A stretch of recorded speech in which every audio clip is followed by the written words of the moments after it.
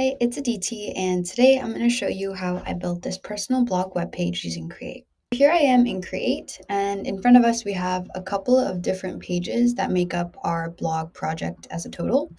We're going to start really simple. Let's start on our blog dashboard page. This is our blog dashboard page, and it's where the user comes to edit and delete old blog posts, as well as publish new posts. There are about 3 different sections to the prompt that I use to create this page. The first section is just asking Create to mimic a picture that I gave it when creating the dashboard.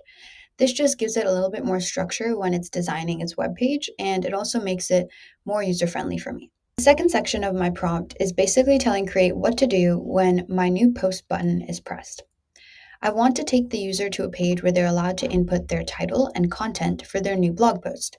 So this is what I told Create. I've also added a line that said, when the save button is pressed, store the information into a database called Personal Blog, and we'll be retrieving from this database to display the information later. The last bit of my prompt deals with telling Create what to do when the dashboard button is pressed. So the dashboard is where I want to display my old blog posts and allow the admin user to edit and delete them. So this is what I asked Create to do. I also asked Create to link the logout button to our main homepage so that when the user decides to log out, it takes them to the public view of their blog page. Now that we've done our blog dashboard page, let's take a step back and go over how we're authenticating our admin user. In other words, how our login is working.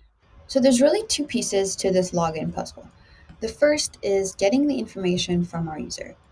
So I've created this really basic admin login page with 2 input fields, one for username and one for password.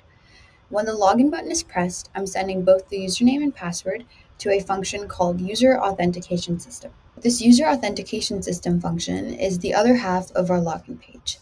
And what this does is essentially takes 2 inputs, a username and password, and returns true if the username and password inputted match the admin username and password. Otherwise, it returns false. So how are we storing the admin username and password? Well, up here in secrets, I've added 2 secrets, one for the admin username and one for the admin password. So that's what we're referencing in our function. Depending on what our user authentication function returned to us, we're going to decide whether this is a successful admin login or a not successful admin login. And if it is successful, we're going to redirect the admin user to our blog dashboard page, which is over here. Otherwise, we're just going to tell them that either your username or password is incorrect and ask them to try again. Moving on to our last page, our personal blog landing page. And this is by far the easiest page we've had to create.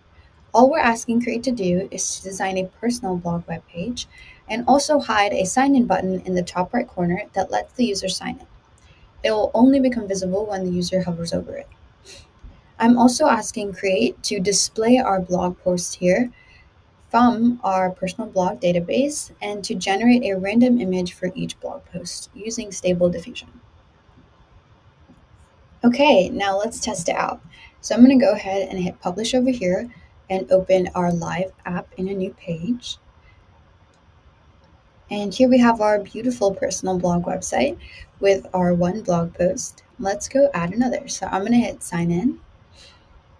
And I'm going to come to this admin login page, and I have my password saved. So it's just going to go through, authenticate with the backend function, and it's going to take me to our blog dashboard page. So here I can come in and edit this. I love to play tennis and hit update. And then this will update here. I can also create a new post and call it Hi from Create. And let's say, it's my first video. And then save this. And it will take me to my dashboard page and show me my second blog post. So if we hit log out, we can go check it out on our public page. And here it is. So we have this updated as well, and our second blog post showed up. If you wanted to take a deeper look at any of my pages, they're all linked individually down below in the description box. Thank you for watching and have fun building with Create.